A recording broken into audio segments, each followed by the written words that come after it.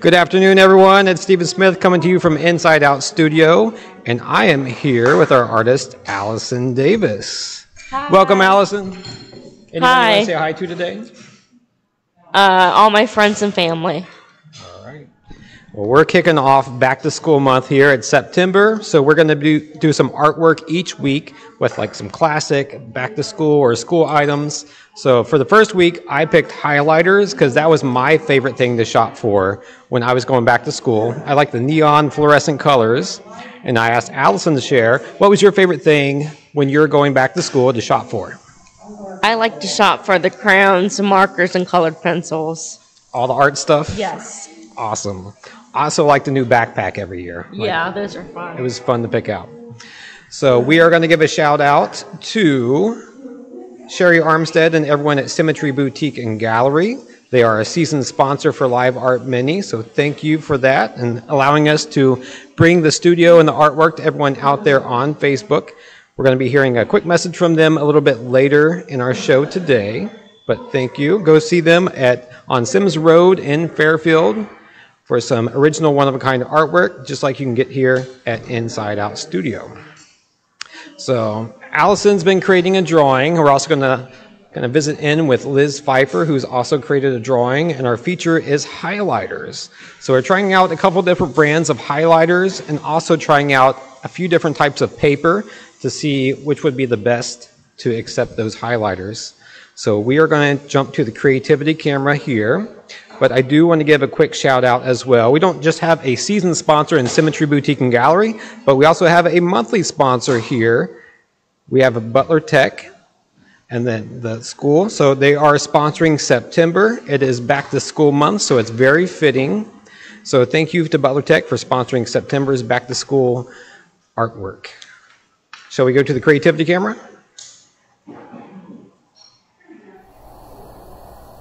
There we go. All right, so Allison, everyone can see exactly what you've been working on. The camera's right in your workspace. So would you like to describe your drawing and what you came up with for today? I came up with, I like emojis, so I decided to do some different emojis, and I want to do a bright, colorful background. Very cool. And since we're evaluating some highlighter art, how do you feel about using highlighters compared to other materials? I like them in a way, but I don't like them because if you draw with a pencil, it shows through anything you sketch out. That's the only downfall to them. Gotcha. So I'll let you continue to do your dots there. But Allison did choose to work with a very light colored pencil. That way the lines of the actual pencil or using a pen didn't show through the highlighter because they are very transparent and light. And what kind of paper are you working on? Drawing paper. Okay, so we've got drawing paper that she's working on, and then we've got an array of different types of papers that we're going to experiment with a little bit. So we've got the drawing paper right here in the middle. This is just copy paper, so your standard run-of-the-mill everyday paper. And then we also have watercolor paper, which Liz used for her design. So we're going to see if we can turn some highlighters into watercolor in just a little bit. But we're just going to spend some time watching you do your dots and do your thing.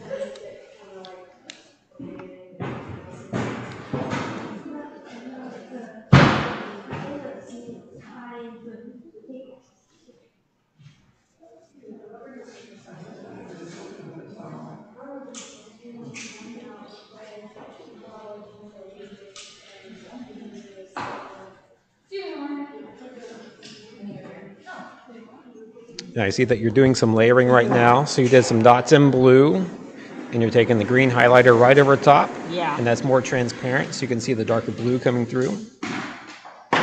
And we also have a couple different brands of highlighters that we're trialing today. Kind of got our inspiration from YouTube videos called the Highlighter Challenge, where different types of artists are doing artwork with highlighters. So let's experiment. So I've got a thicker Sharpie, so this is a chisel tip. And you can go ahead and keep working on your artwork there while I start to do some experimenting on different types of paper with the different brands of markers.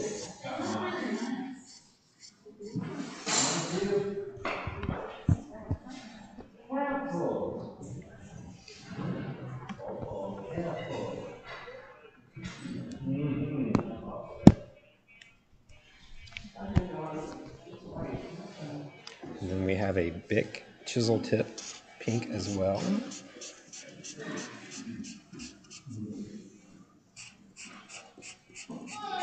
See any differences there, Allison? Yes, the Bic's lighter than the Sharpie.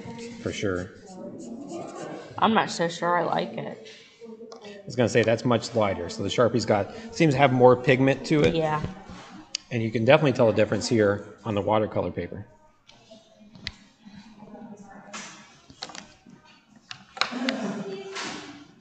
Then I'm going to grab another pink here.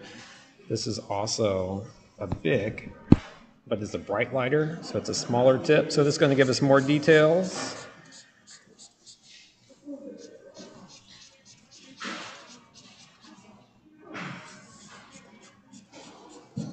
It does not pick up as well on the watercolor paper.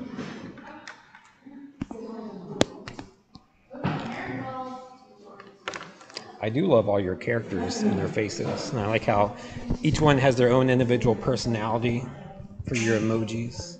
Thank you. So you can do another quick experiment too on the watercolor paper. Let's see how well they kind of blend out, and if we can use highlighters as watercolor. So we know that water-based markers like the Crayolas we use kind of blend and bleed when used with watercolors. We're just going to try to activate it with some water here. This is the Sharpie brand. So it seems like we can smooth out the lines from drawing, but it doesn't really bleed.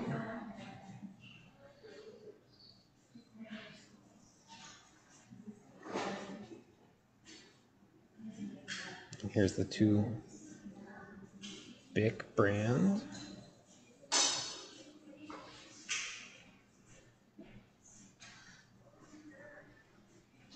So trying to activate those, they bleed even less. So if we're going to go the watercolor route, I'd definitely say that the Sharpie highlighters are the way to go. Just got some notification that David Campbell's out there watching today. So hello, David. Hope you're doing well. We will see you very soon here at the studio. And having said that, if there's anyone out there watching that wants to give us a like, heart, or a smiley face, and also if you want to comment and say hi, have any questions for us, Allison, or any of the artists here, feel free to do that.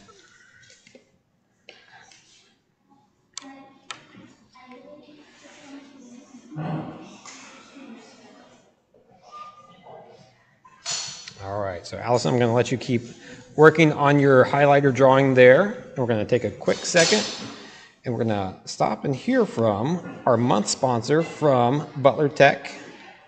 And they've got a message about one of their programs here. Let me pull this up. And we're going to fade into that. So we'll be right back in about 30 seconds. Enjoy this message from Butler Tech. I wanted to be a nurse since I was 16 years old, and I love helping others out, and I have a big heart. I'm just a caregiver by nature, and I feel like that's the path I need to take in life, so. What I love about the healthcare field in Butler Tech is that there's many different options for anybody who's interested in furthering their education and working within the hospital setting or medical setting. Butler Tech has really made me feel like they're setting me up for success.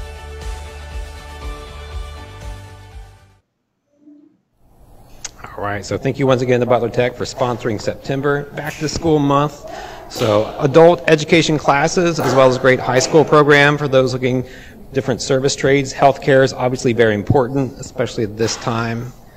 So thanks for all that you're doing, and thanks for sponsoring Inside Out Studio. Allison, any other experiments you can think of for our highlighters today? do the layering effect. All right, very good. So let's see how well things blend. So we've got the pink to start with. And I'm going to select bright yellow. What would you like to select for yours? Could be any color. This is an experiment, so we're just trying different things. Going with purple. Okay. So I've got a Sharpie bright yellow. I'm going to take it over top of the pink.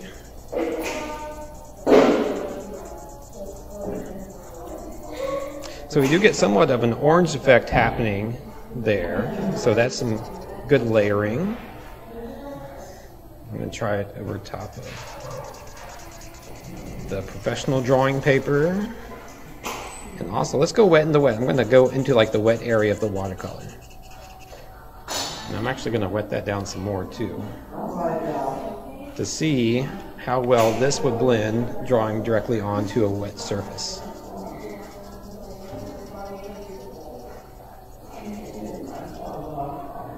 Pretty good. It doesn't fade away and it doesn't clog the tip, so that's always a good sign. All right. Would you like to try to blend some purple into the pink, maybe on the bottom half, see how it goes?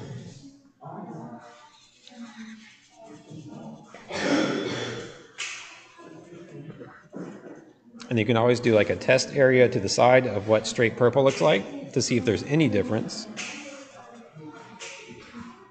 What do you think? It's a little darker. Just a little bit darker when you blend it. Mm-hmm. Yep. It's got more of a layer look to it, because you can see like the little peaks of pink showing through. As a lot of people don't know that, paper is not exactly flat. It's very, very flat, but it's made out of fibers. So there's like little peaks to the paper. So layering is a good idea whenever you do an artwork, whether it's with markers or colored pencils, because it gives a more sophisticated look to things and it gives more texture to it. So let's try it on the professional drawing paper as well as the watercolor paper to see how it looks.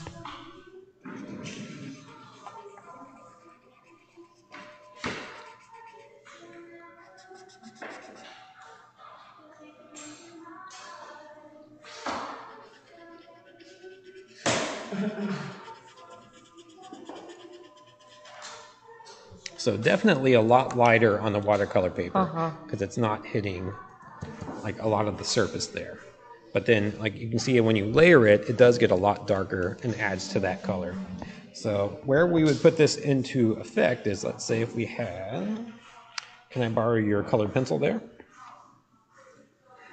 So general lesson on shading.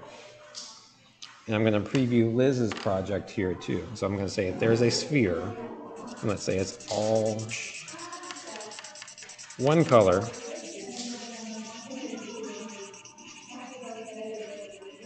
you would think about where the light source is coming from, and let's say it's coming from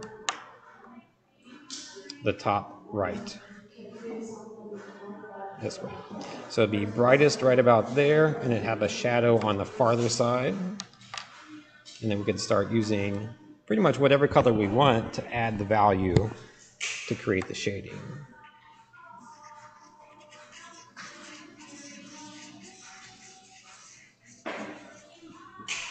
And kind of let it fade out as it gets to the brightest light source. So you've got your mid-tone value there with the pink, and you'd have a darker value and the deepest shadow on the farther side. We could use purple for that. So on top of colors, we're thinking about values, light to dark. Blending looks pretty good there. Not the best on the copy paper. No. Probably be better on the professional drawing paper, and even better if we use it on the watercolor paper. And this doesn't act like watercolors, of course, but we could add some water to it just to make it fade a little bit smoother. And then that's what we're going to see from Liz here in just a second. But we are going to take another quick break as we transition our camera. And we're going to hear from Sherry and Deb over at Symmetry Boutique and Gallery, because they've got a special for anyone that's watching Live Art Mini. Hi, it's Sherry, and I'm here with Debbie at Symmetry. We just want to take a moment to say thanks for your love and support of Symmetry Boutique and Gallery, because we love you at Inspiration Studios as much as you love us. Come see us. Come see some of our outdoor art and mention this video for a 10% discount. Look forward to seeing you. That's right. See you soon.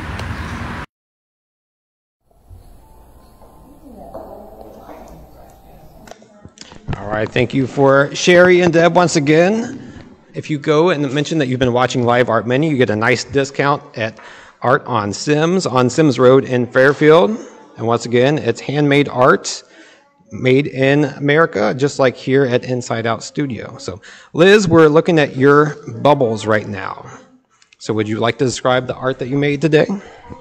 Yeah, I decided to make bubbles because I thought they'd look cool in markers. Yep. I like them a lot. You did some paintings too with the bubbles, and they're very rendered, three-dimensional, and realistic. Yeah, my Bubblicious painting. That's right.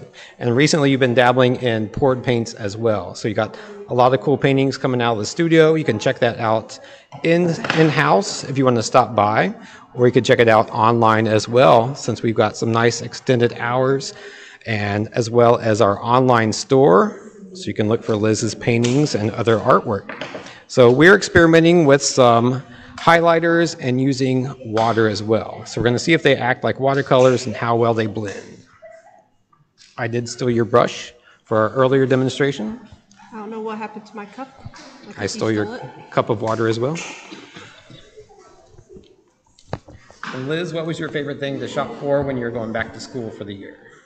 I have absolutely not a clue, to be perfectly honest. You didn't have a favorite thing when you went to the store? I think it was just finding a comfortable backpack to wear. Gotcha. To be perfectly honest. Cool backpacks were always important.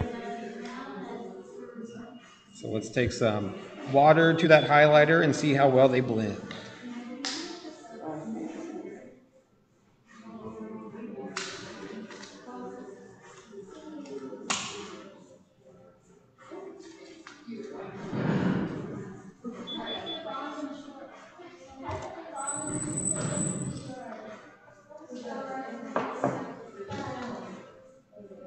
So it looks like they're starting to blend just a little bit, but still staying to where the marks were made on the surface.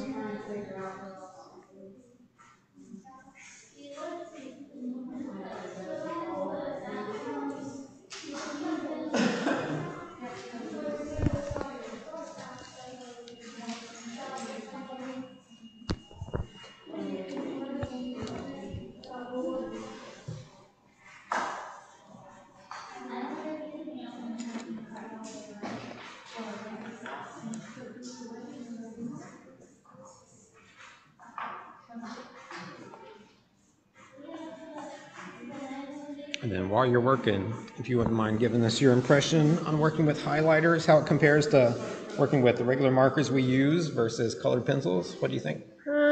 I think it's kind of like trying to find the right colors to go with it. Because, I mean, you're looking for colors that would go with each other right, in the right ways. That's what you're kind of looking for. Yeah, because you're fairly limited to the types of highlighter colors you get in the pack. Yeah, you're very limited, and it's still limited compared to some of these other colors.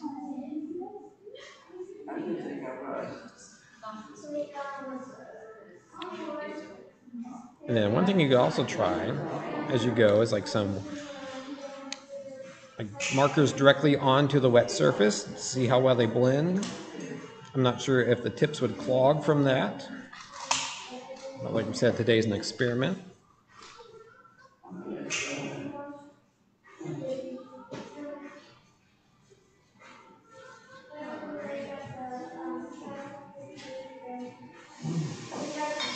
Or even trying two different types of markers. Since we said we're trying the Bic and the Sharpie,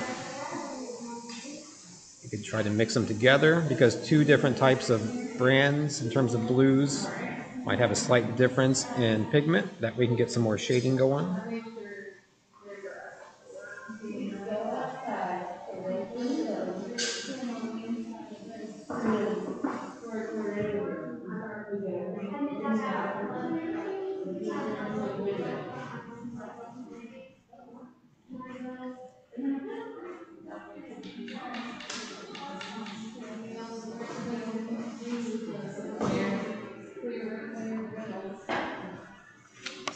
up some for you. We've got blue, purple, pink.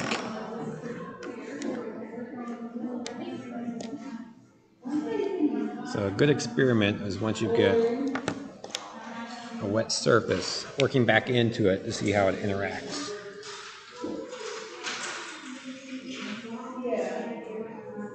Yep. Starts to get a little bit more pigment on there. So you get a change in tone.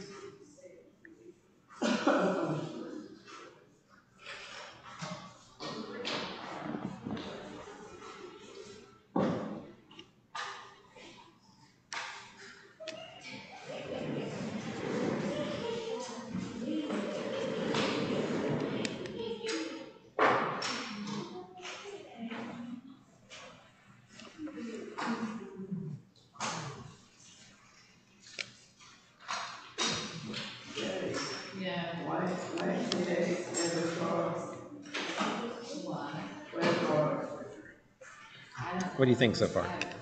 Looks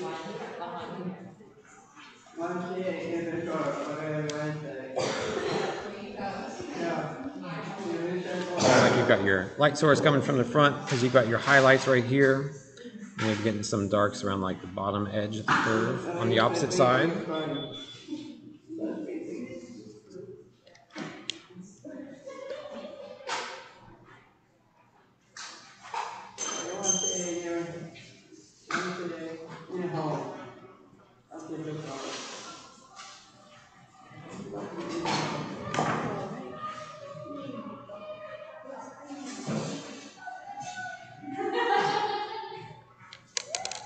Don't you dare. Stay. It's a small cup and a long brush, so it's going to fall out of there.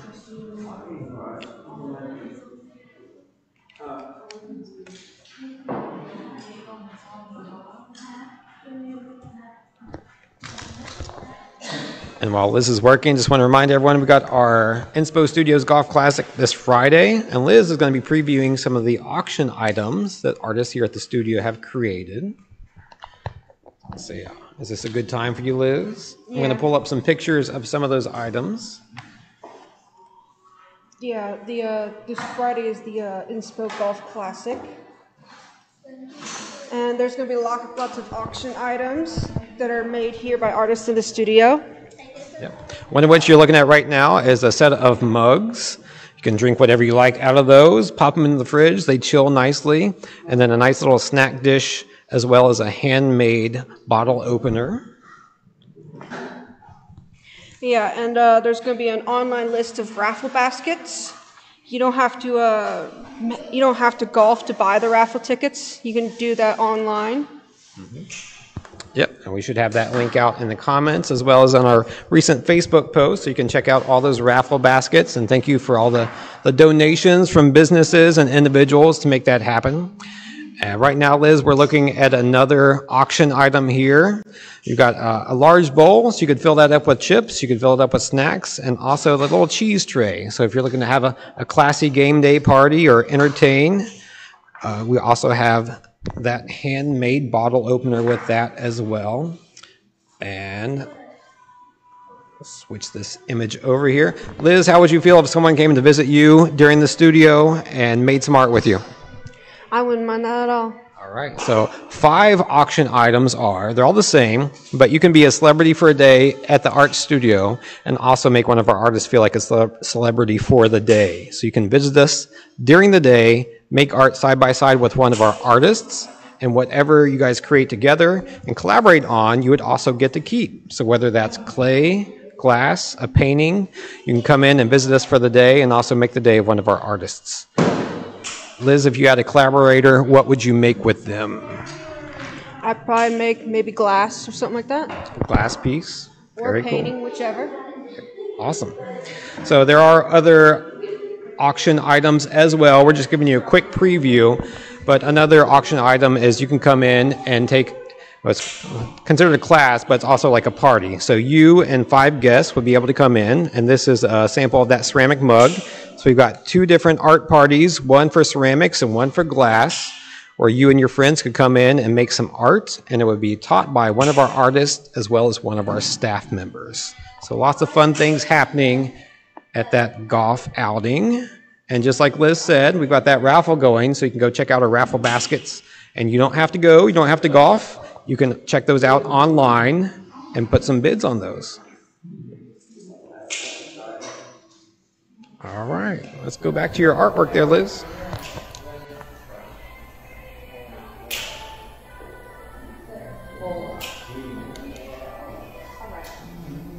Any closing statements on the golf outing? Yeah, please support our studio. Very good. Are you a golfer yourself? I do putt-putt. Does that count?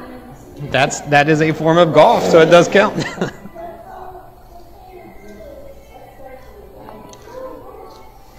I think putt-putt is more my speed these days. Haven't swung a club in a long, long time in terms of regular golf.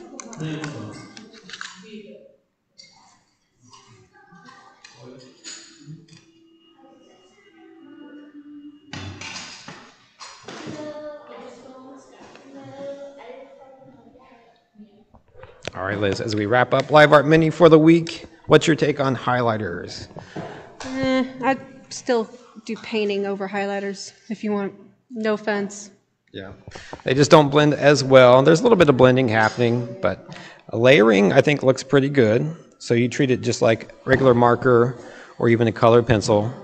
Do some layering with it, but like we said, your colors are a little bit limited based upon the sets that you have.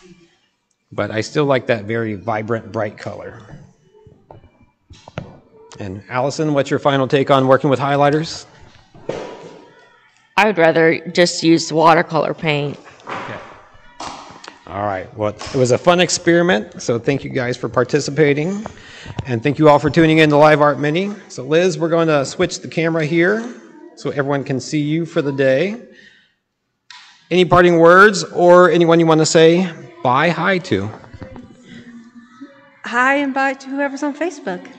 Jason Momoa, if you're out there watching. God, no, not that. Liz is a big fan. So thank you all for being big fans of Inside Out and Live Art. We'll see you next Tuesday for our next week of art with back to school materials.